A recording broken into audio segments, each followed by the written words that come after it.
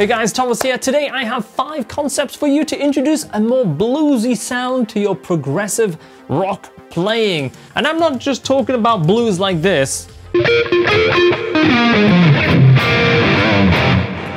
As fun as that is, we're really talking about pushing the boundaries and just taking the very soulful aspects from the blues, ripping out the guts and dragging it into our modern progressive playing. It's such a cool sound. I love it. You know, just introducing a little bit of that bluesy edge into your playing. And this track could go either way with your soloing. You could very much dive into a minor type of sound, but I'm going to show you in this lesson which notes to remove and how we can play around with outside notes, as well as taking in so many different influences from the blues and applying them in a very modern, progressive way. So I've got 5 approaches for you to play around with, all broken down nice and slow, multi-angle. You're gonna see everything.